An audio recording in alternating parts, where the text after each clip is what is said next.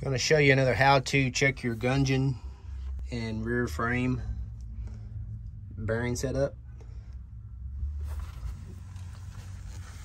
So all your 9000 series tractors have this little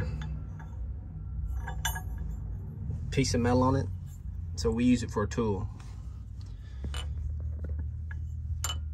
So your gap on your bearing gap on your Gudgeon and rear frame should be consistent.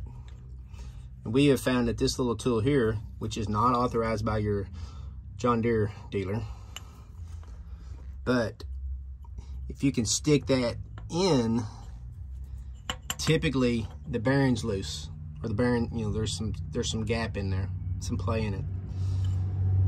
So, and some of these are a little bit just from paint, some of these are just a little bit thicker than the others. So even if it was to go in there, as long as everything's consistent, and you'll be able to see that, that's how we check them.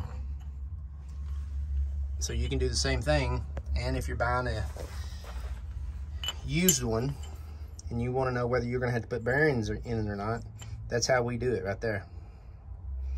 So whether you're buying a tractor, whether you're needing to replace one or not, one last thing